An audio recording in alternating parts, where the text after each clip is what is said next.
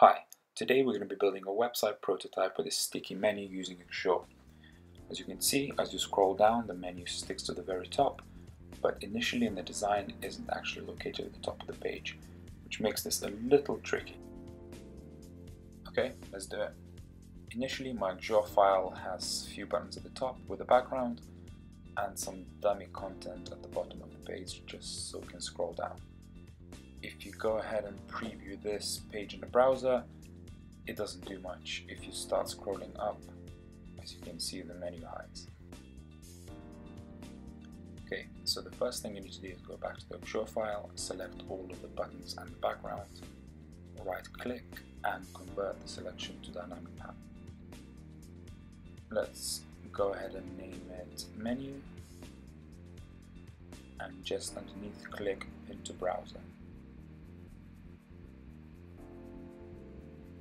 Select Pin to Browser window, left, top, and click OK. If you go back to browser and reload the page, you'll notice that now what we've done is created an actual sticky header that sticks at the top and doesn't hide as you scroll down. So that's pretty simple, but it gets a little bit more complicated if you want something sitting above your menu to scroll up, but the menu bar to stop once it hits the top of the browser.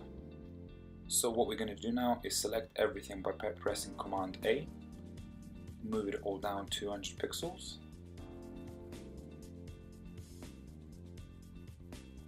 insert something above it like a box, stick it to the very top in the very left corner, make it 1200 and 200 pixels high.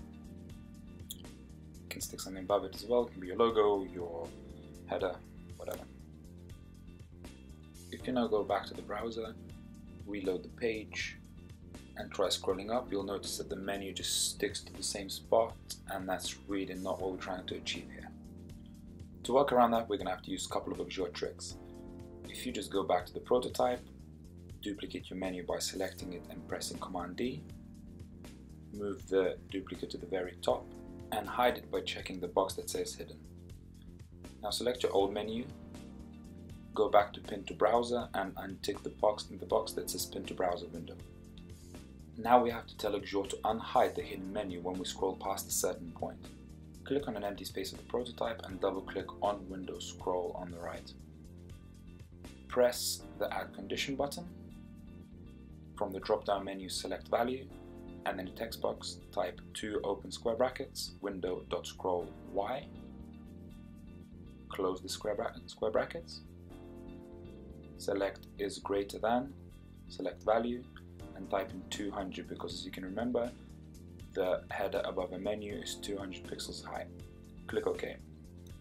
Click Show Hide from the Actions list on the left and select Menu from the widget list. Click OK. To avoid confusion, select your hidden menu and rename it to menu_sticky. If you click off it, you'll see that Axure is smart enough to recognize it and change the name under your actions.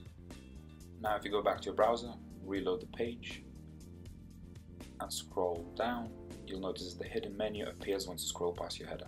But if you scroll back down, you'll see it stays stuck to the top of the browser. Let's go back to the prototype and tell Axure to hide it once the original menu is in view. Double click on Scroll window again, add condition, from the drop down select value, in the text box type in open brackets window.scroll y again, close brackets. From the drop down now select is less than, key value and type in 200. Click OK, select Show Hide, select menu_sticky from the widget list and make sure that you select Hide at the bottom and press OK. If you go back to the browser window, reload your page and try scrolling down and scrolling up. There it is. You can see a little bit of a flicker of the menu becoming visible as you scroll down. So what we're going to do is fix that by adding a little delay and animation to our prototype. We're going to be telling Axure to show the hidden menu a little bit later than before and make it slide down from the top. Double click case 1, edit condition, change 200 to 260, click OK. Select Show Menu Sticky in the Actions list and at the bottom you'll see an animate drop down with a bunch of animations. Good fade, slide up, slide down, we'll go slide down. 1, 2, OK, click OK. Go back to your browser, reload the page and try scrolling down. Here we are, perfect. We have a smooth transition of the menu sliding down as you scroll down, and it goes back to its original place as you scroll back up. Hope all of that was clear, and let me know if you have any questions or suggestions.